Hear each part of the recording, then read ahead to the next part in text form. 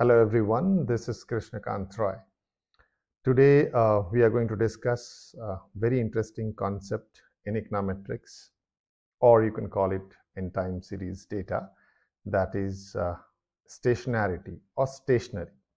So we'll start with the understanding of stationarity and non-stationarity of dataset. So let us first go through the definition of stationarity. It's a stochastic process or series that is called as stationary if its mean and variance are constant over time, and the value of covariance between two time periods depends only on the distance or gap or lag between two time periods and not the actual time. So three things are important here. Number one, mean should be constant over a period of time. Variance should be constant over a period of time, and covariance is captured in terms of the lag, right? So here mean and variance is going to be very important. So imagine a data set, time series data set, where we are saying that the mean is constant over a period of time. The first query comes to anybody's mind is mean. If you take a data set, let's say of 20 years, and if you calculate mean is just a number. Mean is always going to be constant. But how can we make a statement that mean is constant over a period of time? So we are going to elaborate upon it, mean and variance. What do we mean by mean is constant over a period of time? But before that, let us try and understand why this stationary. See, stationary is an adjective and stationarity is a noun. So interchangeably used depending upon the context of the study. So why stationary time series are so important? Why we require stationary time series? It is important because if any series or any time series is non-stationary, then what happens? We will not be able to generalize. We apply statistical techniques and then we'll not be able to generalize.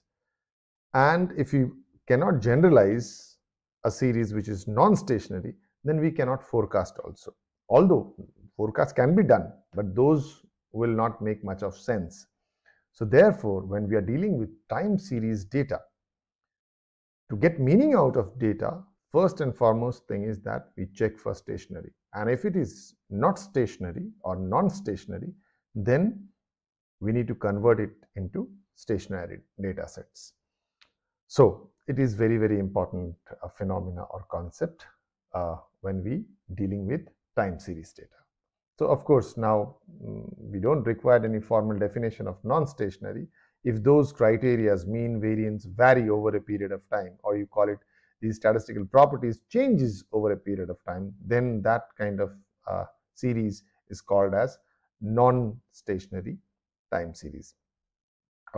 Basically, if let's say a data set which have upward trend or downward trend, or a data set which has some kind of seasonal patterns, so where the variance changes over a period of time, then you call it non-stationary data set. A non-stationary time series will have time varying mean and time varying variance, or both. One could classify this kind of data as random walk, or we call it random walk model, right? But how do we identify that? The biggest question is how we are going to identify that a series or a time series is stationary or non-stationary. Well, there are many methods. Of course, one you can call it loosely informal method, which is like a visualization of the data. You plot the data over a period of time and then see whether you're getting similar kind of mean, variance and all that. Another way, a very formal way, is a statistical test. We call it formal methods. And a very famous test which is used by almost all the softwares or packages, which is called as augmented Tocqueville test. We are not going into that what exactly is augmented to be filler test at this point in time. We'll discuss in the subsequent videos. But yes, there are other tests also. Yes. But now let us try visually in this video. Let us understand visually what do we mean by stationary. Like, okay, now if you look at these three panels, the first panel, what is happening, if you plot a data set and it is like this, then you call it the mean. If you break this data into two parts, let's say, the mean is varying, mean is not same. So clearly it is visible that in this first panel, the mean over a period of time is varying if you break the data into 2 or 3 parts or 2 or 3 time periods. Now the second panel, what is happening, you can clearly see mean is going to be constant if you calculate, but the variance, the spread, is actually changing. So in the initial part, in the initial phase, the spread is more, but in the later phase, the spread is less. So you can call it that this second panel, what is happening, the variance is changing, although the mean seems to be fixed over a period of time. In the third panel, what is happening, it seems, if you calculate mean, visually we can say that mean is same, and more or less standard deviation or variance is also same. But here, if you see the time lag between these drawings, these are like not same. So here, in terms of diagram, you can see the horizontal distance between one up to second up. So basically it is difficult to depict through diagram, but you can say these yellow lines are not same. So you can call it the covariance here is not same. That means all the three, none of the panel, the data or the series is following all the conditions of stationarity. Now, if you look at the next three panels, these panels, what is happening in the first panel, the mean is same. In the second panel, variance is same. In the third panel, covariance, the distance, that yellow line you can see, is same. Or here, if you look at carefully, mean is also same, standard deviation is also same, and most likely, more or less, covariance is also same. In this also, all are same. In this also. So in the bottom three panels, you can call the series is more or less stationary. When I'm saying more or less, this is actually the definition what we have learned in the beginning. So this definition is also called as weakly stationary. Weakly stationary, right?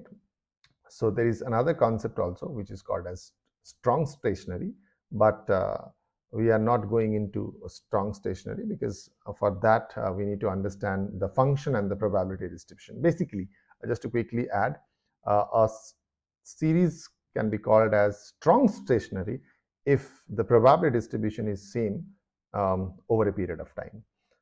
So most of the data set what we deal is weak stationary. We look into weak stationary or not. So that is the broad understanding in terms of mean, variance and covariance of data set. Now there are various examples. Now if you look at these examples, let's say, and quickly discuss. In the first panel, you can see that definitely mean is varying, standard deviation is also varying, and covariance is also varying. So definitely this is not stationary. Second, it's an upward trend kind of thing, although of course mean is also, if you split the data set into two, mean of those two time periods, mean is going to be different. So mean is varying, of course standard deviation is also varying. You can see the spread on the latest stage, it's more. In the third data set, the mean across time is kind of constant. The standard deviation is more or less weakly constant, and the covariance, the distance, horizontal distance between one spike, one up to one low, is also more or less same. So we can suspect in the third time series, we can suspect that it can follow stationary properties. In the fourth, it is difficult because variance is changing. Although mean more or less is same if you divide the data set into 2 or 3 time periods, but variance and covariance are going to vary. And in the fifth, it is very, very visible that mean, variance and covariance all are different. In the final data set, sixth data set, we can suspect that mean is going to be same. Variance in the later stage, it is little different, and covariance is also seem like more or less same. So if we from visual analysis, we can say time series 3 and time series 6, we can suspect that there is a chance that it is going to be, you can call it stationary. But this is again, as I said, visual inspection, but there are more formal methods which can tell you whether the data is stationary or not, that we will discuss later in another video. There are more also more examples also. You can see all these diagrams and you can quickly suspect. If I just quickly say, so take a pause of this video and look at all these diagrams and comment which one you think that is going to be stationary. All right, you just need to write the panel, which panel, A, B, C, D, E, F, G, H, I, which panel you think that data is going to be stationary. And even if you write Y, that is wonderful. All right, you can pause this video and you can comment in the section below. All right, so later we'll decide more about unit root process and why we require unit root process to understand random walk model, and from there we can actually move towards Tocqueville, the contribution of Tocqueville. So hopefully this video is useful to understand the basic dynamics of stationary. And in case of any question or query, you can write in the comment section. I'll try to answer. Thank you very much for listening. Have a wonderful day.